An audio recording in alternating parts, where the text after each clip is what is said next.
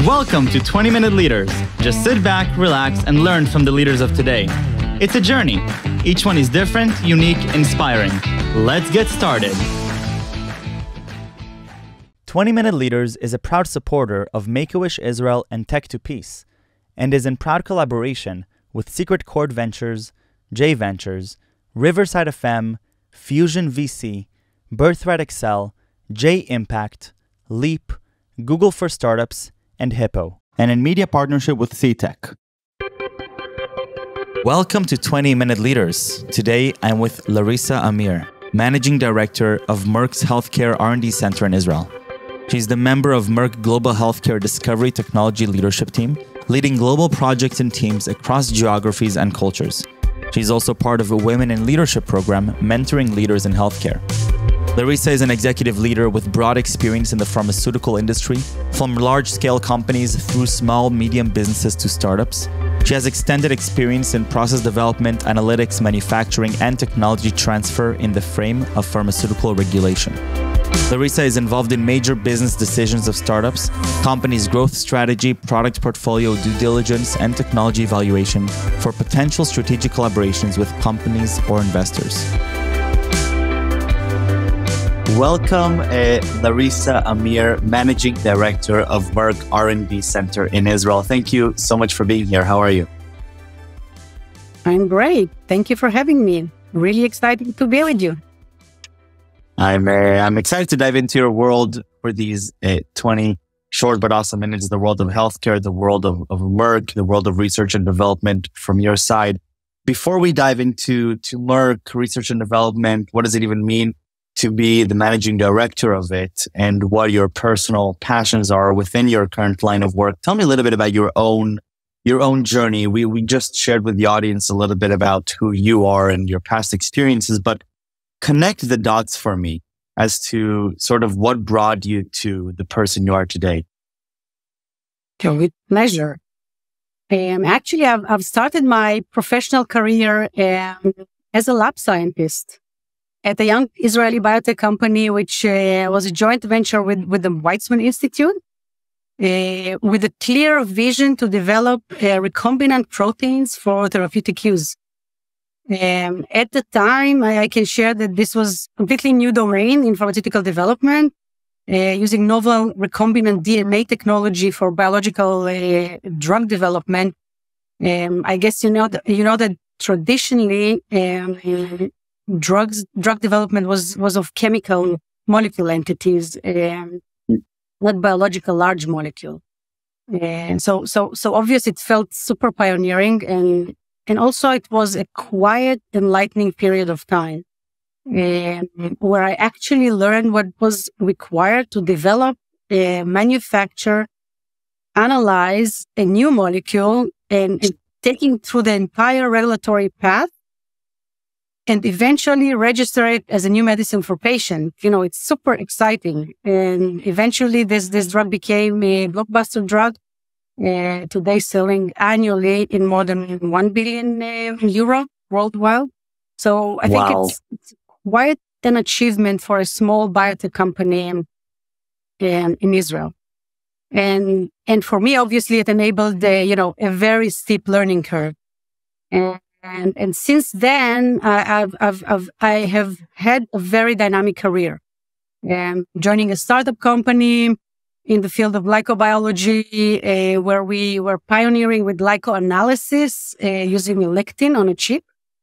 Then later, I took a consultancy role supporting small emerging biotech companies in the field of regulatory and compliance and product registration. And again, here, one of the companies actually reached the market and widely used with their hepatitis B vaccine. And now I'm over a decade with Merck, which is a multinational company, as you know. And at Merck, I had done local, regional, and global position, basically leading projects and team of increasing scale and scope across borders and continents. And I can share that my last role actually required a relocation to Germany, which I did. alone, without my family. Wow. Where I spent nearly 3 years. So basically, I've taken a global product quality position, leading multinational group, which was responsible for the product quality of healthcare portfolio, basically late stage and early stage molecular development, as well as life cycle management of commercial product. So really the entire healthcare portfolio. And here again, I can proudly share that during this period of time, Merck has launched its last product. And my team is heavily supported with that launch, which is a cancer treatment for non-small cell lung cancer for patient with a specific genetic mutation. And 6 months ago, I'm back to Israel, becoming the managing director of the Healthcare Research Center. And I'm proud and privileged to lead a group of talented and creative scientists, which are today part of the global R&D organization and are involved in several strategic global discoveries. Phenomenal. Obviously, I have to say that your dedication and your scientific nature and your love for the science and for the research and the innovation here really, it shines through. And I'm curious to dive deep a little bit onto that. So you as a researcher, as a lab scientist, as an innovator in this field, let's dive in a little bit what that means to you. What does that process entail for you as a researcher, and what really does it align with your own set of values or characteristics? So I think looking at I think I can think of several, things that brought me to who I am today. So obviously one of them, myself, my personality, my characteristic, my background. I think ever since I remember myself, I've always wanted to do something meaningful. But you may say, who doesn't? I mean, I always wanted to make an impact and always had this starvation to do more and more. And I always asked myself, what's next? So with this constant wish to go beyond and above, and I think that this is something with my inner personality, and so this has been enabled, obviously, in this development in this biotech world, which always there are new things and there is purpose and there is an impact because we are touching human lives.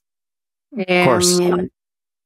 How do you choose what problems to deal with? How do you choose what, as a scientist, you can decide to dive into many different fields. How do you decide what is the most relevant field for you right now to be dedicating, either as a lab scientist back then when you just started, or even more so today as an R&D managing director, that you have to now sort of shine the light on what's the relevant direction here? So I think that it's as part of the global organization. Basically, you are you follow the global strategy. It's not Sure. that you are you don't do what you want. You are in line with the global strategy. And one thing which is strongly I advocate is that we need. It's a small site in Israel, part of the global R&D. We need to be globally integrated, not locally independent. And so, obviously, we do bring a lot of ideas and innovation to the table, and this goes through the big company governance, and we choose. But this all needs to be within the strategy of Merck, which is today immunology and oncology mainly. So these are the driving force. Of course, we are complementing it with an external innovation, and we are constantly looking at the Israeli biotech is the Israeli ecosystem. Let's say is super vibrant and rich in ideas, and we at Merck are super open for collaborating with the academic groups. With the entrepreneurs, with clinical and research sides. So we are in all kind of different, models. So, and I think that this is also enriching the R&D internally. Incredible. And so if you're looking now at you as a managing director of the R&D, what is your vision for Merck in Israel? What is your vision for you as a managing director here at this R&D center? Where is it at today? Where do you hope for it to become, and what needs to happen for it to be that way? So I think the challenge ahead of us, and I think it's well known that the biotech process aiming to reach the patient is very lengthy and is very costly process. It takes on an average, 12 to 15 years, and approximately, 2.5 billion euros. To bring a product to the patient, to the market. And so I think that all pharma companies aspire to enable faster and precise development of innovative medicine with less failure at the end of the road. And to do so, we will need, as a whole, all the pharma companies to capitalize on early stage breakthrough innovation and of disruptive technologies, mainly coming from this intersection of biology and technology, basically combining bio and tech capabilities, bringing, computational and prediction tools, artificial intelligence tools, machine learning, robotics, 3D printing, organ on a chip, human tissue samples, and many, many more technologies to make this what we call translational process from molecule discovery to human medicine more efficient, more precise, and more sustainable by maybe reducing use of animal for preclinical testing. And all these efforts are already started to be done, and hopefully ending up with more success at the end of the road. And I think that this would be possible through collaboration, as I said, with academic groups, with research centers, with the clinical centers where they own the clinical data and hospital, as well as with the governmental programs, entrepreneurs with the, state-of-the-art technologies, and with also, competitive industries. And in this field of AI, we are now collaborating with 4 different multinationals. So we have AstraZeneca, Teva, Merck, and the third one, Pfizer. Yeah, together with Amazon Web Services. So this is basically a collaboration to see how we can reduce or make it more effective, efficient, the whole drug discovery using AI technologies, basically. Mm-hmm.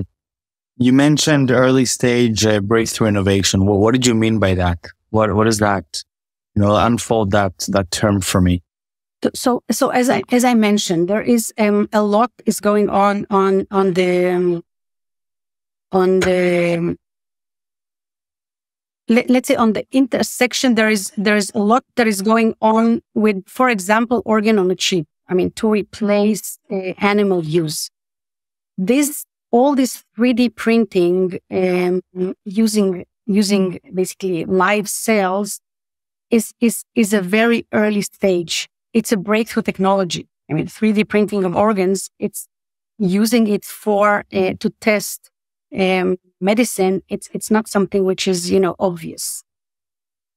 Mm-hmm. So this type of things that we need to look for.